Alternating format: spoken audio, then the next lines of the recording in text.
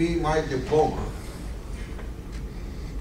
That would make me feel so good and proud that I am on the right track. That's what this is about. Pursuers of knowledge.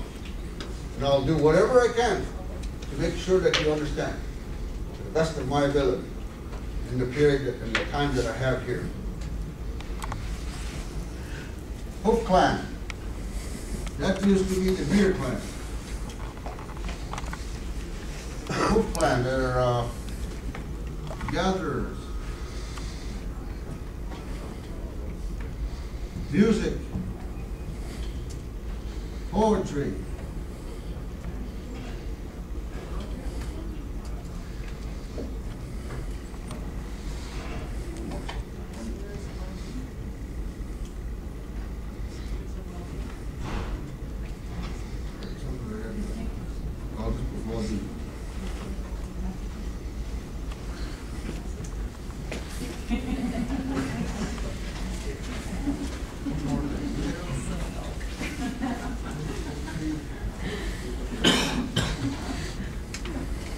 Reconciling.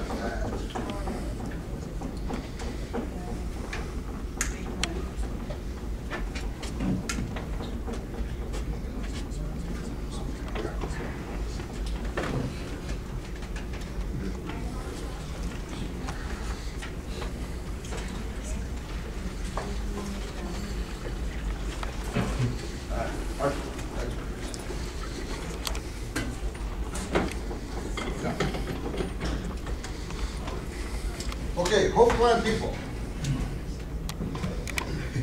These people are what they call gatherers.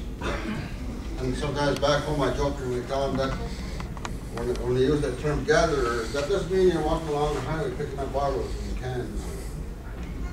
It means hazelnuts, plums, all the wild berries, blueberries. You guys have lots of blueberries up here, right? These people, that's part of their responsibility to gather them and for the whole community. And get them ready, know when they're ready, how to take care of them, sort of thing. Wild rice, for example, those things like that, they should know. That's their responsibility.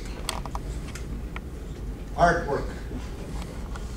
That's the understanding of colors. Like where do you get the color red from? And so on. The color black, where do you get it from? Well, we could say charcoal, blah, blah, blah. All of us will say that. But these people should know how to blend colors. They should understand how to get the color, how to make it, and how to blend it. How to blend two different colors to form another color. What they should also understand here too, and this is one of the things I always tell people, is that you know, for years, in going back, you know, I used to hear my grandfather never liked school. And I heard my dad say that he never liked school. I went to school, I didn't like school. My son went to school, he didn't like school. And all my grandchildren are going to school and they're something questionable about it. And so what I did is, what do all these generations have in common? They don't like school. Why? Why? The question is why? They're being told what to do. Not necessarily. Not necessarily. It's right, it's surrounding us, but we don't even see it. And it has a lot to do with this concept right here. The blending of colors.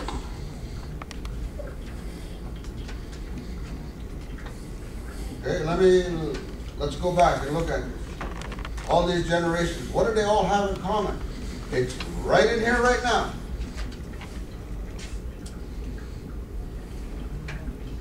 You're in this very good institution. I'm not knocking the institution. But these are things we have to look at. Because, first of all, you're an Anishinaabe. Anishinaabe life and everything that's about us is In a circle or round? You're sitting in a room that is square. And the room is colored white. All these generations that are down here, including yourselves, and now my grandsons and my grandchildren, are all faced with the same issue. The room is square. It doesn't jive with our systems. The color is white. What's a good color for teaching? Well, I can't answer that because I'm not that knowledgeable about it. But if you go to an artist or go to an interior decorator, doesn't matter who the interior decorator is, doesn't matter what color they are. All you want from them is the information. If you were to bring into this classroom, let's just deal with this classroom. Sir or ma'am, this is a classroom, we don't like it because it's white, first of all, and it's square. And it doesn't fit with my culture. How do I change that without drastically changing the structure of the building? Well, a very good artist will start planning it out. Say, well, if I use the colors, I could blend it to take the corners out. Just the colors alone. Or they might, you have it, I've seen it, it's so wonderful, your water slide over there in Thief River. When I look in there, and I see these big trees. I don't know, there's needles on there, and it might be plastic ones, but boy, does that make me feel good when I just see that. Inside that water slide, there's big trees like that, bark on them and everything. Look at that concept. How does it, if you ever go there again and you take a look at this, and does it affect you in any way? Seeing a tree inside of a building. Maybe not a real tree.